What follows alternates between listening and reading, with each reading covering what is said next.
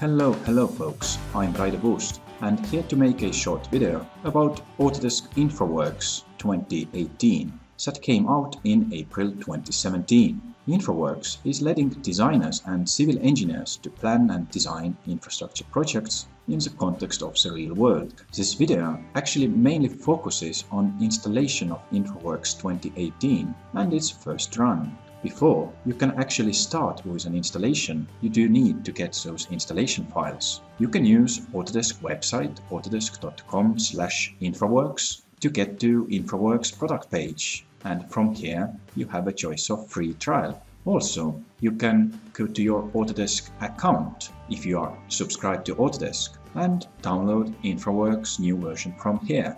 If you use some Autodesk products, then it's possible that you get a notification about new version of InfraWorks. If I go to and open up my Autodesk desktop app, I can actually see that also from this list I'm able to install InfraWorks 2018. I close this window and go back to Autodesk website and InfraWorks product page. If you have used InfraWorks before, then please note that from version 2018 there are no additions in terms of InfraWorks 360. InfraWorks is simply called InfraWorks. If I use free trial link, I need to be signed in to be able to download installation files. You can create your own Autodesk account depending on if you want to use a trial or maybe you want to use it as a student. In any case, I need to create account and then sign in. Because I do have an account already, I can sign in directly. But creating an account is quite an easy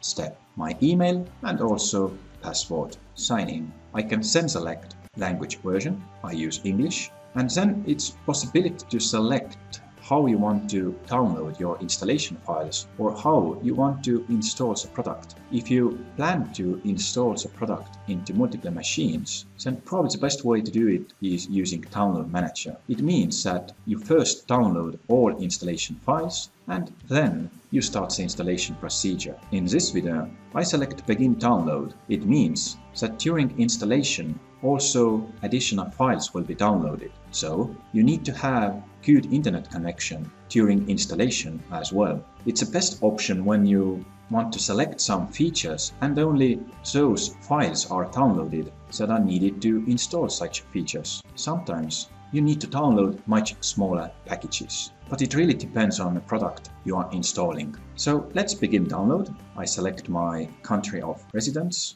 Then I have to accept terms of license and services, click continue, and I save my first installation file, for example, to my desktop. It's quite a small file and it will be used to start an installation. Once it's downloaded, I can fire it up from my browser or find this installation file also from my desktop. I double click on it. During this step, additional files will be downloaded, but not again the full package. Once those files are downloaded, my setup window starts. And once again, some additional files are downloaded. So depending on your internet speed, it may take a couple of minutes, up to, let's say, 5 minutes or so. As you see, my Autodesk InfraWorks installation window opens up. And before I go directly to installation window, I want to point out that down below you have installation help, system requirements and treatment. Please check before you start installation, because from here you can actually find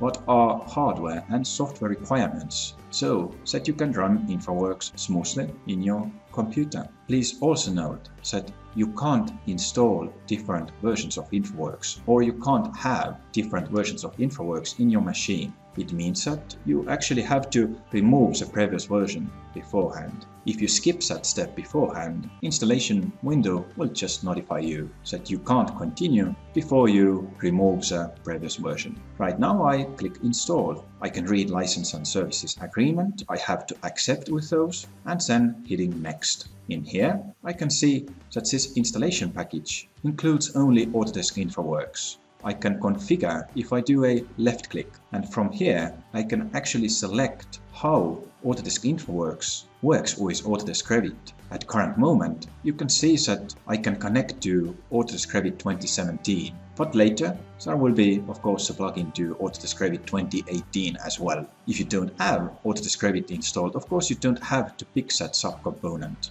I close this window, doing a left click again. I can see my installation path. It's C drive, program files, Autodesk. It's a default location. I can see disk space requirement. It's about 8 GB. And it seems that I'm good to go to install Autodesk InfraWorks 2018. I simply hit install. Again, installing some product, it doesn't mean that just one product will be installed. There may be other components that are always needed. Some of those are Microsoft components. Altogether, you can see how many components in your case will be installed. In my case, it's 7. And the first number in here, if it goes to 0, it means that everything is installed and hopefully successfully installed. By the way, now you can see that because I install it over the web, before actually the installation will continue, I need to download those components first. One by one, those are downloaded and installed. So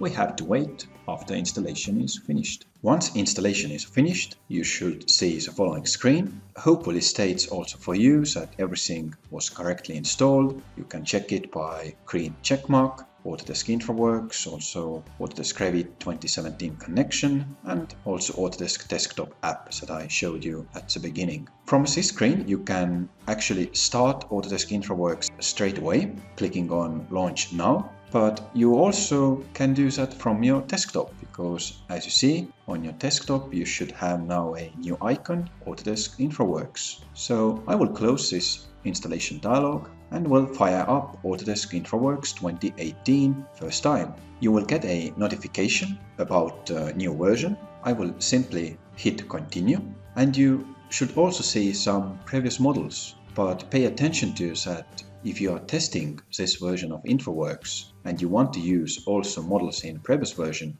then it's always good to make a copy of your models that you start to convert for the new version. In general, Autodesk InfraWorks has started up. Now it's your time to actually start a new project using Autodesk InfraWorks. By that, I will end this video and I hope you enjoy it. Bye bye.